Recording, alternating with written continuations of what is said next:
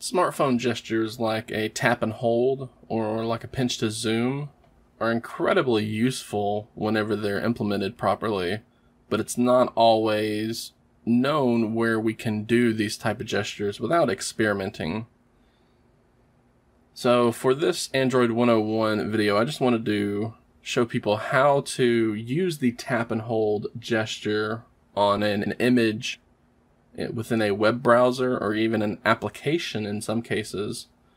So you can download that image and in this case apply it as a wallpaper or just save it for your personal use. And I'm going to show you this by using the Galaxy Note 10 Plus right here and the various Galaxy Note 10 wallpapers that we have to choose from that embrace the camera cutout. So anytime you're browsing a website and you see an image that you want to keep, all we're going to have to do is do the tap and hold gesture, which sometimes can be tricky depending on how steady your finger or thumb is. But if you can do it right, you can tap and hold on an image, and then you're going to see this menu pop up. So from here we can simply download that image. We can see that it downloaded, and now we can open it.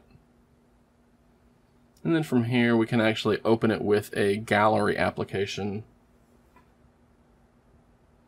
so that we can edit it, manipulate it, or even set it as a wallpaper.